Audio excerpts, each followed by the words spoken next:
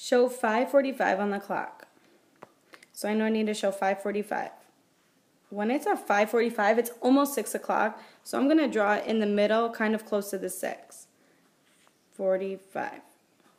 What time will it be in 5 minutes? Well, if it's 5:45 and 5 minutes plus 5, it will be 5:50. What time will it be in 10 minutes? Well, in 10 minutes, it will be 5:55. And instead of doing the hands on the clock, if I don't like it that way, I know 45 plus 5 is 50. The hour stays the same because we're not touching the hours, we're only touching the minutes.